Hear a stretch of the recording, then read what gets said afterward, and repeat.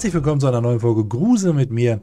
Ich bin MadCChris und ich freue mich sehr, dass ihr zurückgefunden habt hier bei YouTube auf meinem Kanal. Ja, heute habe ich Depths of Despair für uns. Ja, ich bin gespannt, was Depths of Despair uns heute zu bieten hat. Ja, und ich würde sagen, wir gehen einfach mal rein. Hier ist Depths of Despair. Ja, Depths of Despair. Was haben wir denn da? 5 erschreckende Geistervideos, die wir in kompletter Dunkelheit sehen sollten. Ja, komplett dunkel ist es hier nicht. Aber ich hoffe, es wird mich trotzdem packen. Auf geht's.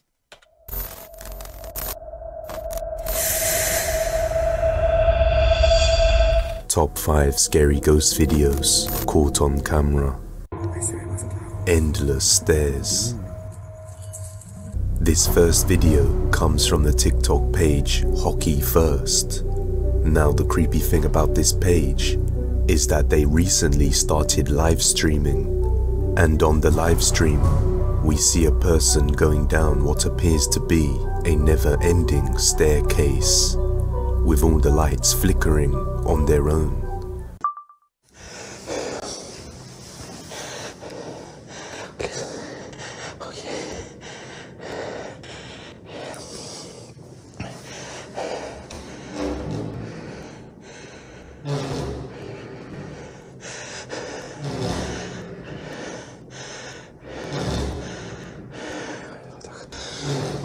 Also gut, fassen wir mal zusammen. Es soll ein Livestream sein bei TikTok, wobei man auch immer noch sagen muss, auch das muss kein Livestream sein. Man kann auch eine Art Loop-Livestream, also dass er ein Video livestreamt.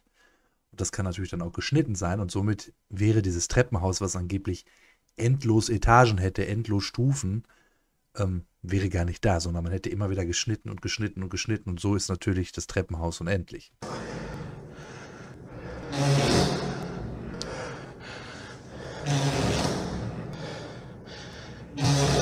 Was für Geräusche?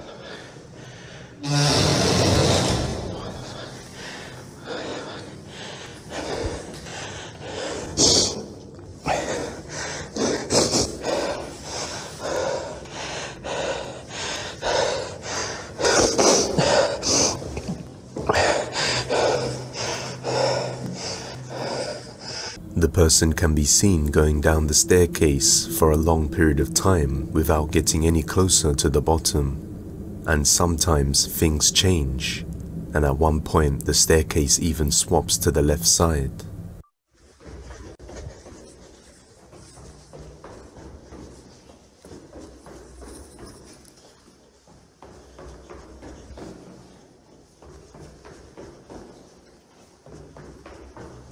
During one part of the live stream, a man wearing an all-black cloak can be seen just slowly walking down the stairs. Oh, gruselig.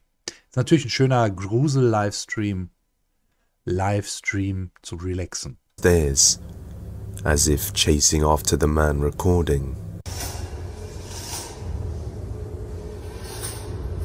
Ah, wer kommt denn da? Ah, jetzt sieht man, das Treppenhaus geht jetzt andersrum, ne? Das wird wahrscheinlich daran liegen, weil das jetzt spiegelverkehrt ist. Das ist einmal normal aufgenommen worden und einmal gespiegelt.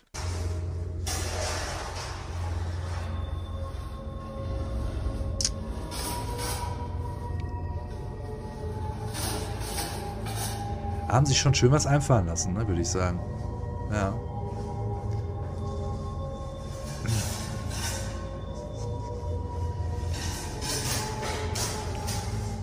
Some viewers have said it looks like a simulation, but this was dismissed after seeing his body and legs in the footage, as well as a bit of talking. Some people suggested that it could be a loop, Ja. but the footage changes and different things happen ever. Ja, natürlich. Er wird ja auch genug aufgenommen haben und genug zusammengeschnitten haben. Also er wird jetzt nicht einfach einen 10-Minuten-Loop irgendwie haben, sondern er wird da schon ein Video immer wieder laufen lassen oder zusammengeschnitten haben, was lang geht, ja. So often, so it's hard to say, but it does resemble the game SCP-087, which is about a creepy dark staircase that seems never ending. So what do you think is going on here?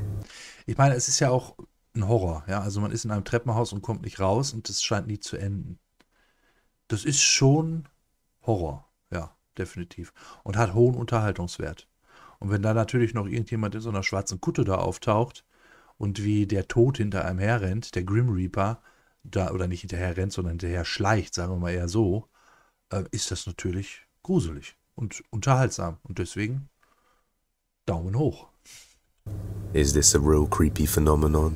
Or is this just some very good looping? Let me know what you think. Also er hat auf jeden Fall mit 4.500 Zuschauern, das ist schon gut bei TikTok, muss man sagen. Haunted School. A brave young man decided to explore an abandoned school located in Mazatlan, Mexico, after hearing various rumors of the place being haunted. Some local residents said that they saw. Ist das nicht ein bisschen laut? Also mir platzen hier fast die Ohren weg. So. Ich glaube, das ist besser. Sometimes see the hallways covered with mist, and strange voices could be heard. They also reported that there was a hidden classroom underground, where kids were kept and mistreated. Das ist natürlich eine Horrorgeschichte, ne? Also eine Schule in Mazatlan verlassen und angeblich gibt es noch einen Klassenraum im Keller, wo Kinder halt, ich will es mal so sagen, gefangen gehalten wurden. So this place must have built up some negative energy over time. Denke ich mir auch. Ich denke mir schon, dass es da negative Energien gibt. Mit der Hintergrundstory. He captured something that gave him the chills. Ja,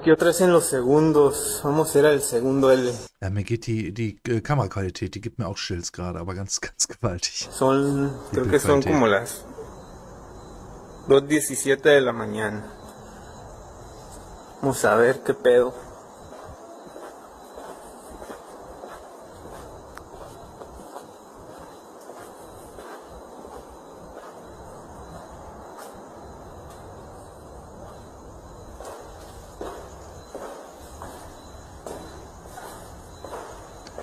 Also für eine verlassene Schule sieht das ja noch ziemlich ordentlich da aus, ne?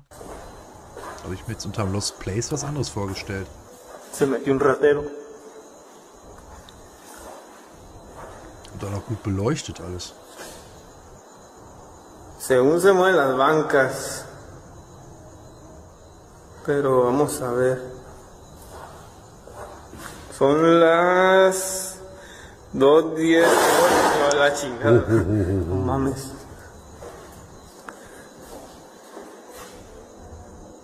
Die Schule ist aus.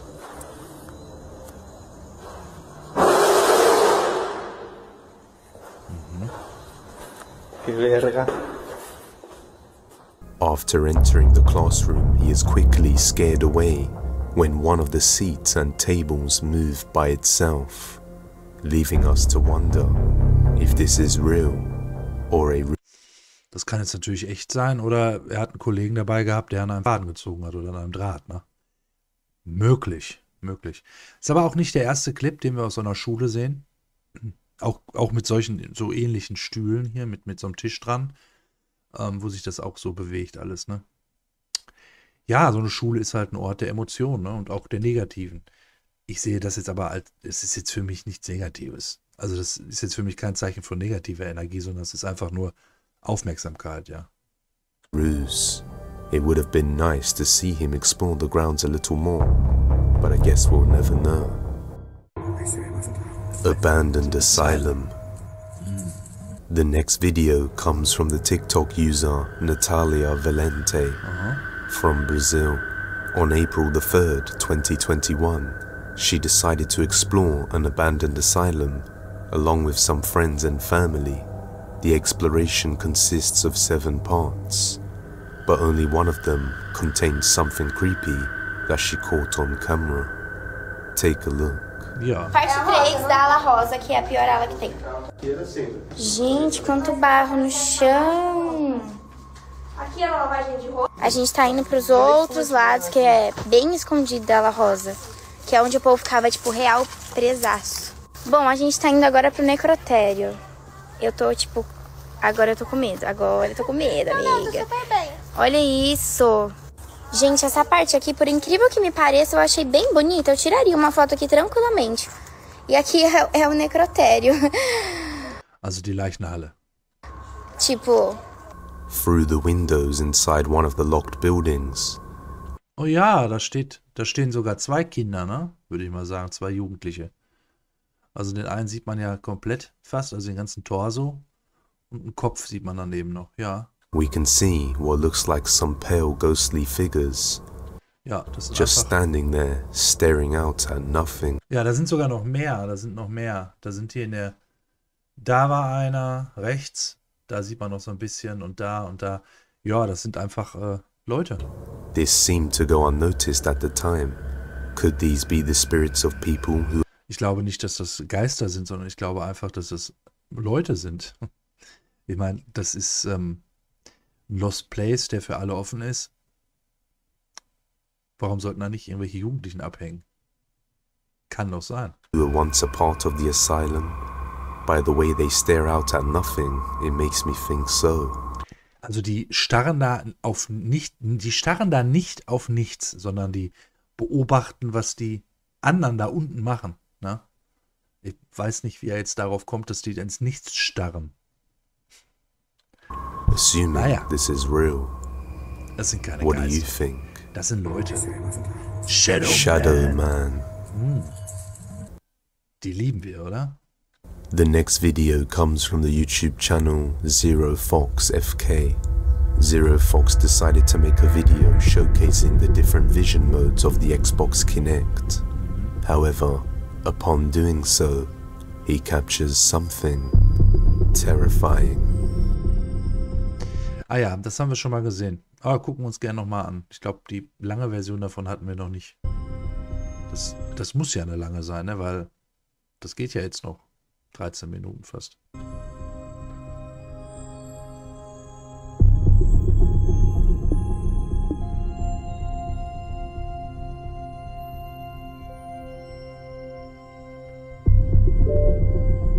Ja, da haben wir auch wieder einen schönen Schatten.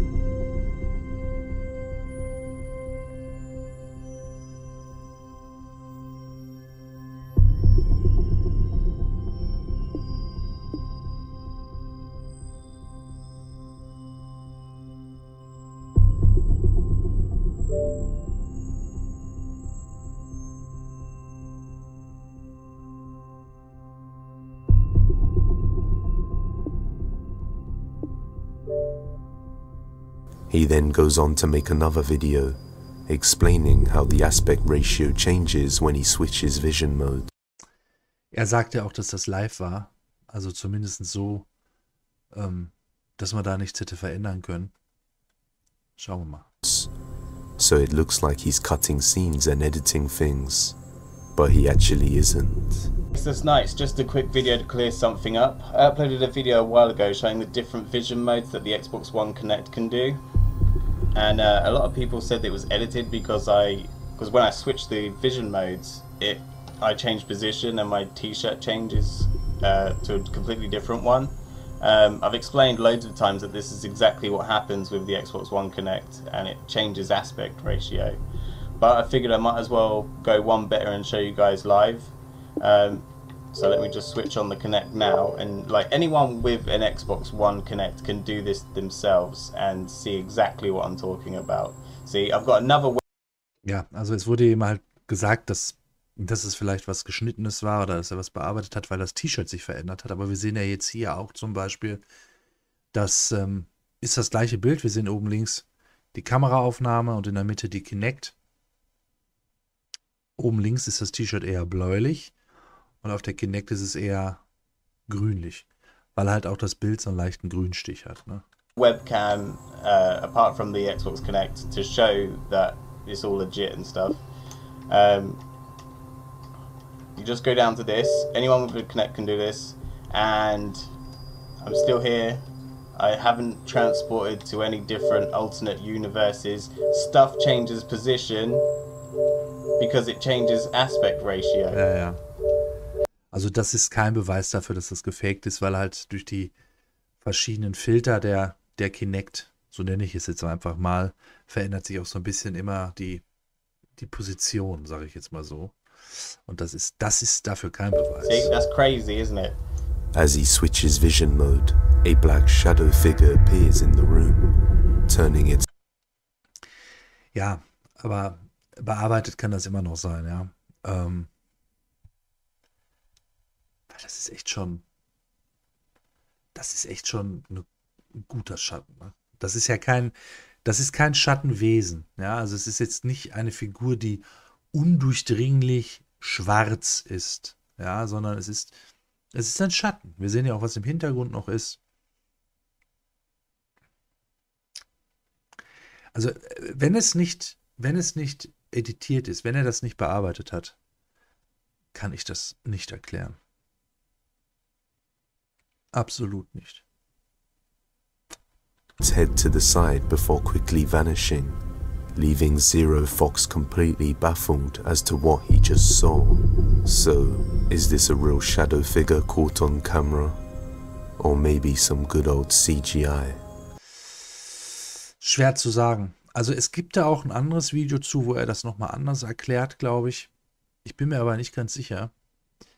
Und das weiß ich nicht. I'll let you be the judge. Schwierig. If you have any... Also wenn das wirklich eine Aufnahme ist von einem Schatten, von einem Wesen, ist das eine ziemlich gute Aufnahme. Also ist mit wohl einer der besten, die ich so je gesehen habe. Video recommendations, you can send them over at depthsofdespair01@gmail.com. That's not my wife. Okay. The next sequence of videos come from... Dude, my house is haunted. Oh, nicht schlecht. From the TikTok page, Dude, my house is haunted, who has been experiencing some strange and unexplainable things happening within his house over the last 10 years.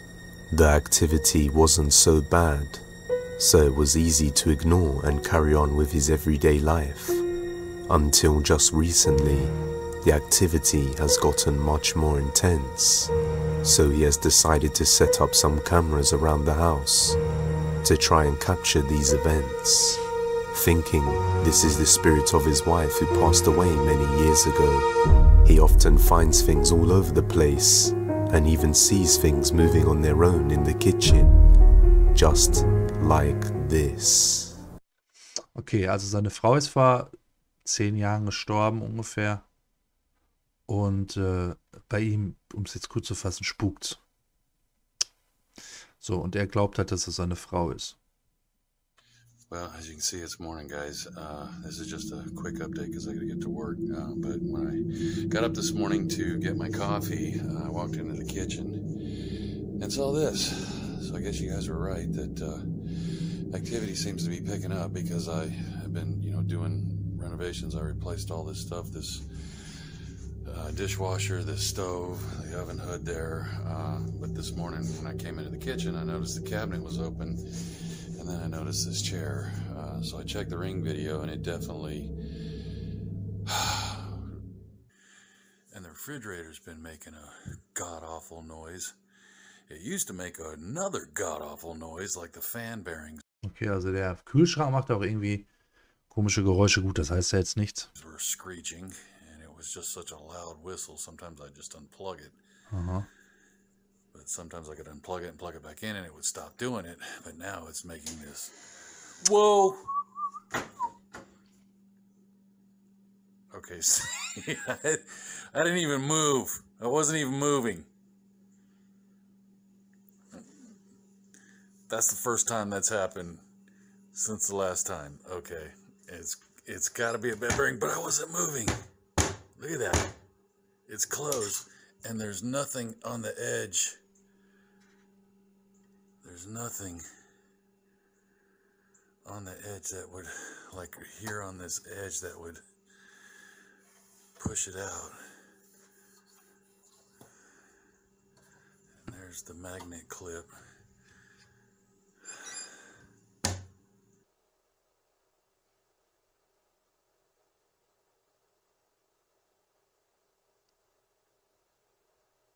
Ah, der Stuhl, der Stuhl.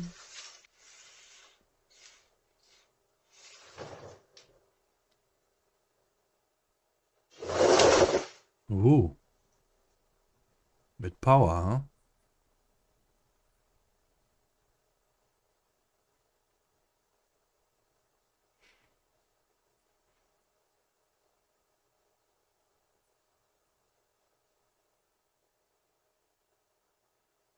Oh ja. Da, tatsächlich. Ist ein weißer Nebel.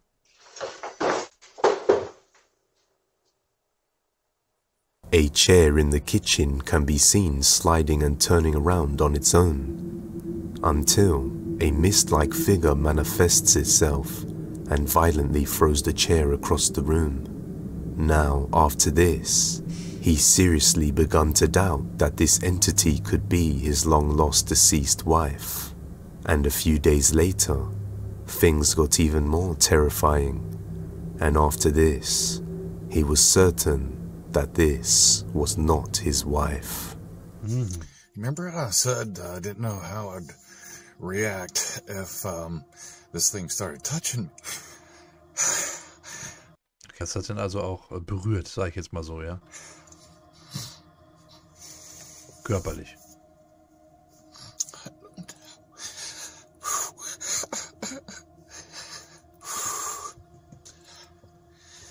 It started walking towards me.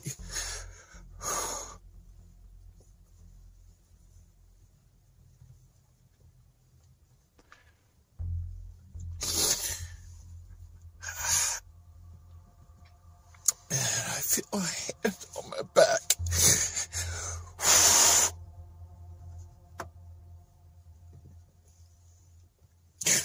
Sorry.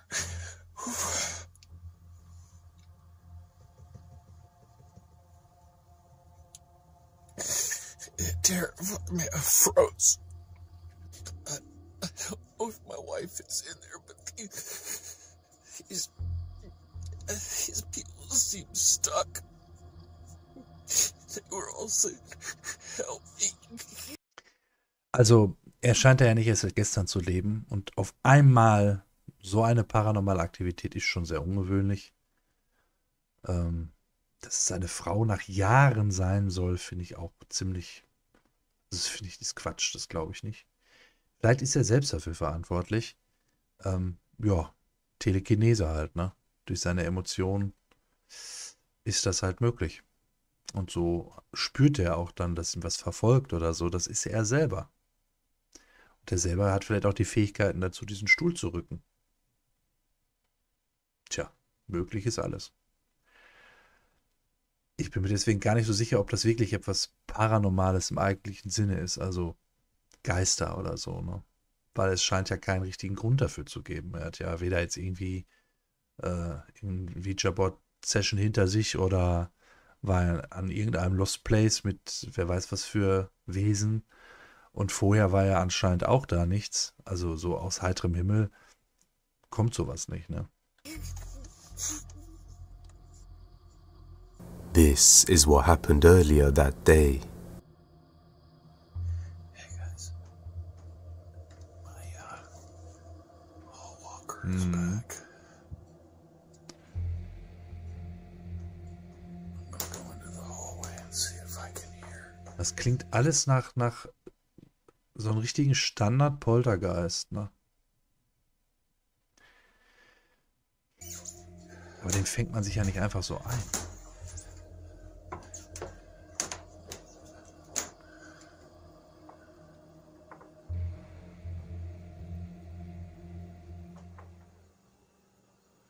Sounds like it's down at the end of the hallway. Right back there.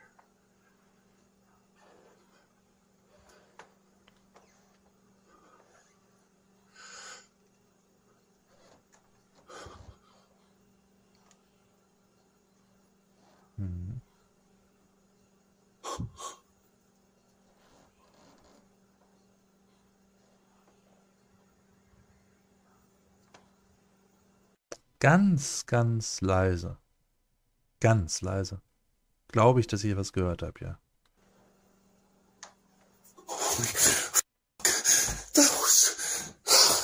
That felt like somebody's right standing behind me.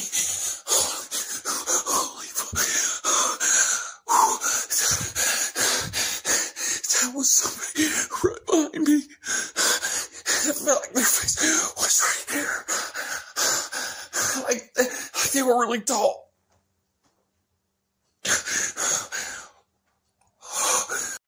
Jetzt frage ich mich natürlich, wenn er das jetzt schon seit einiger Zeit da erlebt, warum er immer noch so emotional reagiert.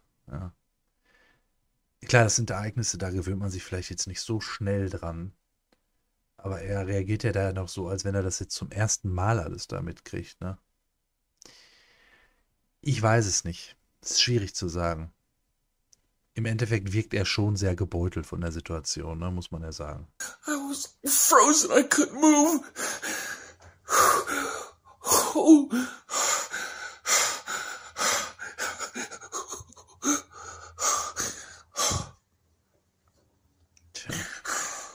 What the fuck? That's not my wife. And that's not Miss Daughter. That felt like something really tall.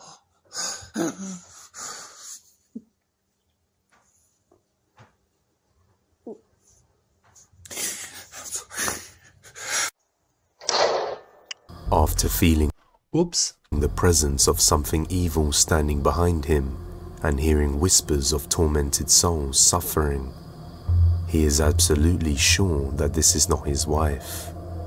And after catching the attic door slamming shut by itself, he thinks there could be something horrifying living up there, and that perhaps these lost souls were also made to suffer and be trapped in the attic. Auf dem Dachboden. Genauso schlimm wie der Keller. I think this could very well be the case. Vielleicht. But let me know what you guys think. Schwierig zu sagen. Es wirkt mir schon authentisch, so wie er sich verhält. Ja, gut, vielleicht ein bisschen drüber, aber das kann ja auch an seiner Persönlichkeit liegen. Nur es ist halt die Frage, ist das jetzt wirklich ein Poltergeist? Oder ist er das selber, der das verursacht? Durch seine eigene emotionale Verstimmung vielleicht. Möglich. Ja, weil diese Phänomene, die er da hat, das taucht ja einfach nicht von heute auf morgen auf, ne? Da muss ja dann auch dann irgendetwas passiert sein. Oder es muss halt schon länger da sein. Aber nein, doch nicht aus heiterem Himmel. Irgendwie ein bisschen seltsam. Naja. Ich hoffe, mittlerweile hat sich das erledigt bei ihm da. Also, dass es da nicht mehr spukt. Man muss aber jetzt auch dazu sagen, das war ja eine TikTok-Seite.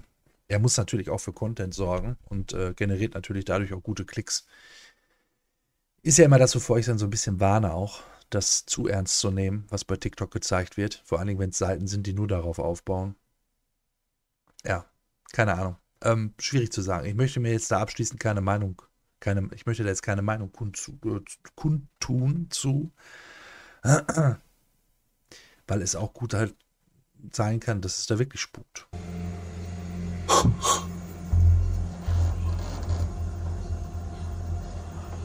Ja, man hört das halt ganz, ganz leise, ne? Also wirklich nur so.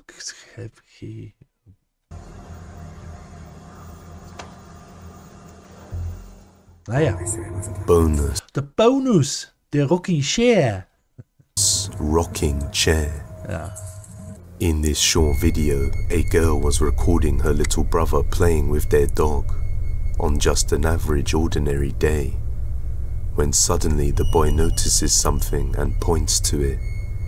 She then pans the camera over, and what they capture is quite chilling. Take a look.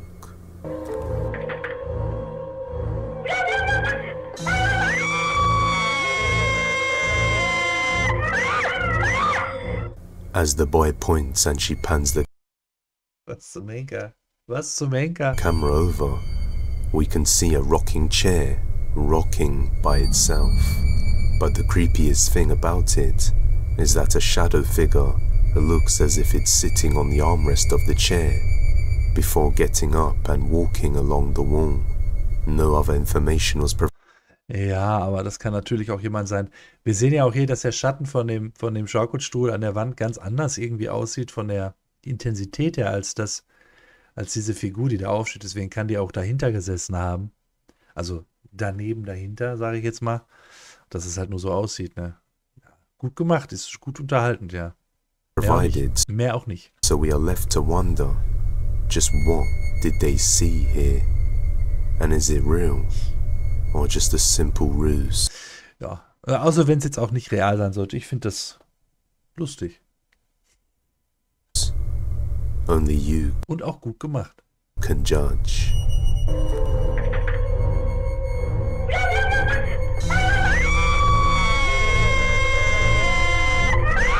Die da abgehen.